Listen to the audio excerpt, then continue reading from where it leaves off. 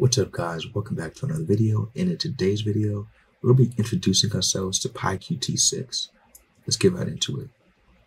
But before getting into PyQt6, let's first understand what Qt is.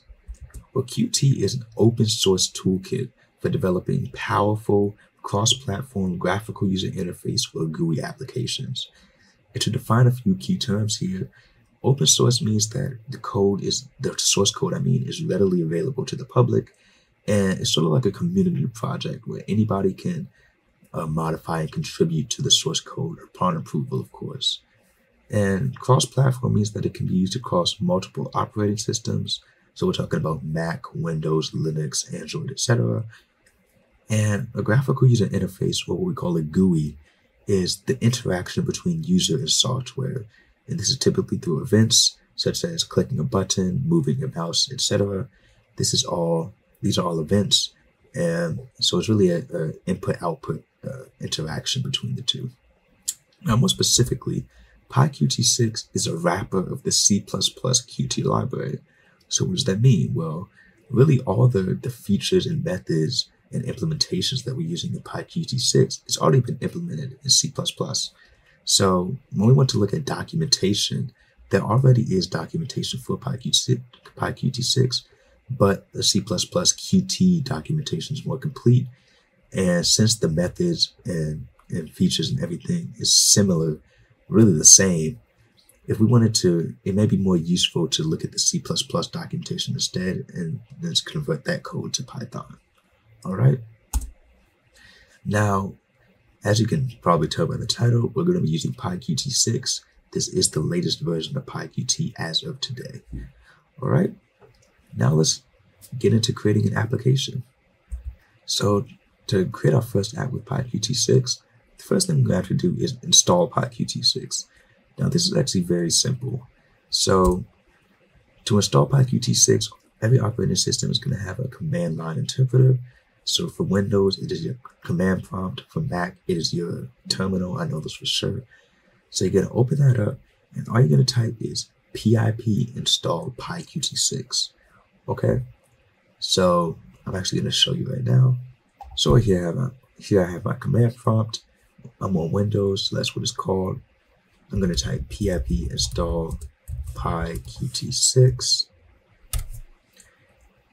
And if you don't have pip installed, I'm going to link that in the description, but hopefully you do.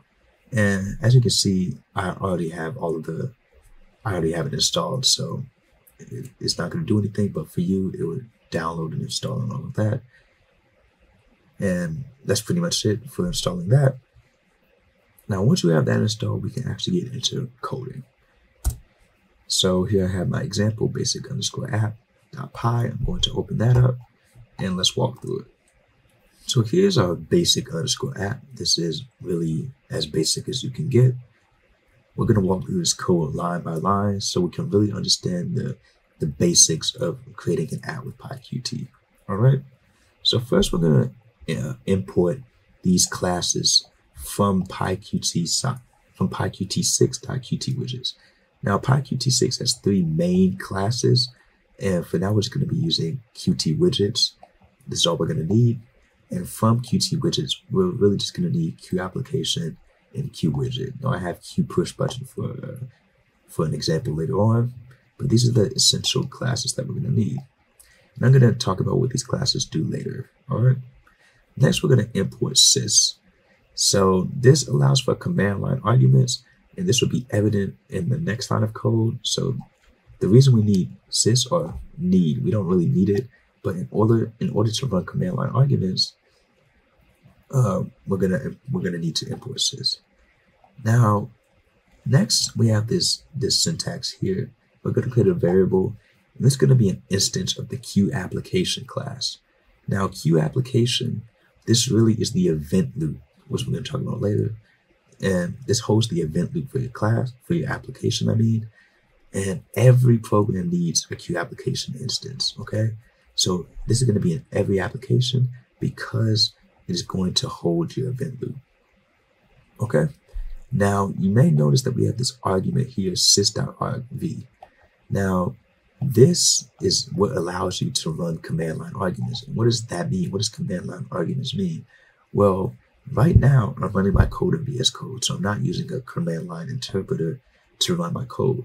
But say, for example, if I wanted to use my command prompt to run this code, I would just put Python and then the name of the Python application. You would need this to run the program, okay? So anything that you want to do with the command line to run this, you need sys and then this argument here is sys.rv. Now, if you don't need to use command line arguments, you know that, such as this example where I'm just using VS Code, you could also pass an empty list here. But for practice, we're just gonna put this here, okay? Now next, we're creating a window. So what we're doing here is we're creating a variable window, and this is going to be an instance of the QWidget class.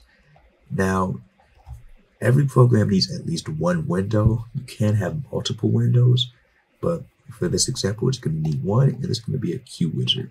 Now, QWidget is really just the base widget. So when we talk about widgets, we're talking about a multitude of features, such as a button. It could be a text line edit, so users entering text. These are all widgets. And really, every application, everything you place on your screen is a widget, okay? So right now, we're just using the base widget, which is QWidget. And this is hidden by default. So all top level widgets, or really widgets, are hidden by default, so we have to show them. And we just do this by using window.show. So the name of the variable .show. All right. Oh, so nothing will show up on the screen. And lastly, we're going to do app.execute. So like I said, Q application, this is the event loop. We have to execute our event loop. So this is just going to really run the program. All right. Now, our application is going to be in an event loop. What does that mean? So every time we do something, say we click on a button or we move our mouse or anything that interacts with the software, this is called an event. And this is going to go through an event loop. So every time we do something like click our mouse, the event loop is going to have an event handler that's going to check that event, and it's either going to do something with the event or is not going to do something with the event. Okay, so it's going to really check if we have if we have a handler for that event, and if not, it's just going to keep going through the event loop and check for more events. Okay, so that's what our app is doing. Right now, we don't have any events handled, so to close out of this event loop, we're just going to close the application basically, and that's really the only event that's being handled. And that is it. It's a very basic program. It's only 11 lines. But let's run it. All right, so this is it. This is the amazing, exciting program that we've programmed. It's just a blank window, but this is the skeleton of our applications. Okay, now a few points that I want to make. This window here, I said we're going to use the base Q widget. This could be any widget. So Q push button is a widget. So instead of putting Q widget, we could put Q push button, and this would run just fine. All right. Now notice that this isn't actually a button. Our whole program is just a button. It doesn't do anything because we haven't handled it. But we could have an event handler that says do something once we press this button, but we don't. So this is just saying that any widget could be a window, but it's not very practical. It's not very useful. So in our next video, we're going to talk about QMainWindow. And this is a class that is really built specifically for implementing Windows. So we're going to be using QMainWindow in our next video. We're going to be subclassing it. So we're going to be using object-oriented programming to write our graphical user interface or GUI applications, okay? So that will be our next video. But before we get to that, I just want to show you that we don't need sys if we're not using command line arguments, which we're not in this video. This could just be an empty list, and the program would run just fine, as you can see. But we're still going to be using sys.rv, okay?